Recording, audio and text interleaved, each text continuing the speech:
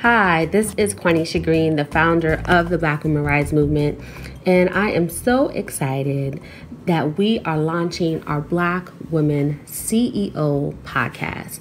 As a Black Women CEO coach, I am starting this podcast because I want to bring to a new stage the successes and insights of Black women CEOs. Yes, we're going to have those who have run Inc. 500 companies, but we're also going to have the everyday sisters who are generating 5 to 6 figures, getting paid, doing what they love, sharing their genius with the world, and showcasing their expertise. So I'm excited. I hope you're excited, and I can't wait to hear all your feedback as you hear these various stories. If you don't know a little bit about me, like I just said, I'm the founder of the Black Women Rise movement.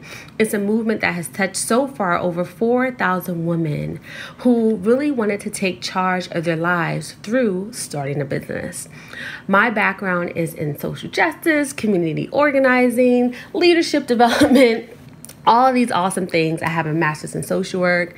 Let's see what else. I have master's in corporate life coaching. And I particularly support women who are highly educated, ambitious, and driven, and want to make a smooth transition from being a full-time employee to being eventually a full-time entrepreneur.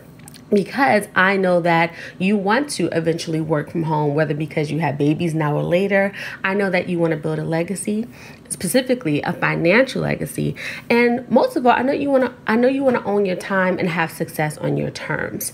So as a founder of the Black Women Rise movement, the Black Women CEO Collective, as a Black Women CEO coach, I really help you to get unstuck so that you can really stop holding yourself back and get in action, right? And actually starting to manifest and actualize this vision that you have for starting a business or helping you grow a business to the point where you're generating consistent income.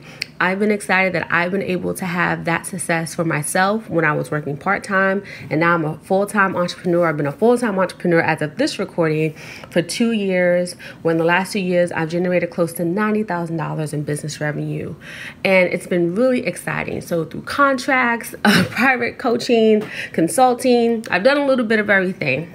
And so in addition to me sharing the success stories of Black women CEOs, I'm also going to give you some of my own tips and tricks, right, to doing well in this game. So we're going to talk about self-care. We're going to talk about business strategy, right? We're going to talk about mindset. We're going to talk about systems. And most importantly, we're going to really talk about the key pieces you need to have in place so that you can consistently execute, because you're not going to manifest your vision. You're not going to actualize your dreams unless you're in action. And as someone who has a background in social justice and a master's where I have really spent hundreds of hours studying the particular challenges of Black women when it comes to leadership and entrepreneurship, I'm going to talk from even the research space to tell you how this, you can say how some of our challenges show up because of our unique cultural, historical, and even familial structures and how it impacts us. So of course, Black women, we're not a monolith, right? We're very diverse in our group. And I want to say with that, though, there are some trends, you can say, right? Or commonalities. And that's why I talk about it, as you can say, as a group, right, from the research standpoint. And I have worked for women from the United States, from the East Coast to the West Coast, from Australia, from the UK, so Black women globally. And many of us have been socialized the same, right? Especially when we think about that image of the strong Black woman. So I don't want this intro to be too long, but I wanted to give you a taste of just what to expect. These Black Women CEO expert series, as well as this power strategies, the profit and power strategies I'm going to share with you, is not the everyday knowledge.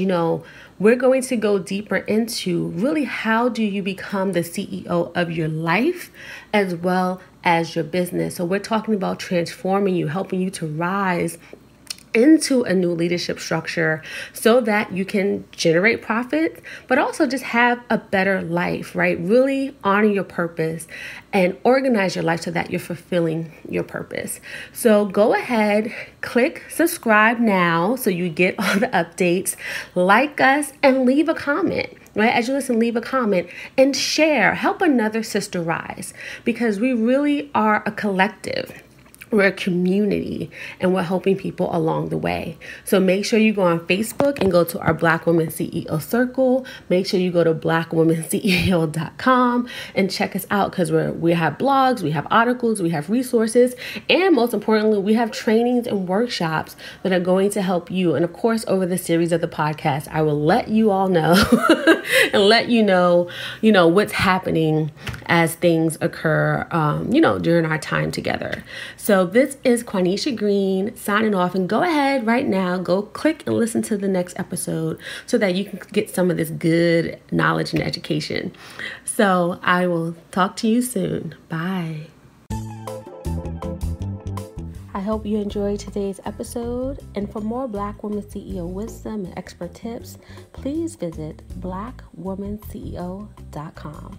So this is your host, Quanisha Green, signing off. Until next time, remember, power is the ability to create your reality.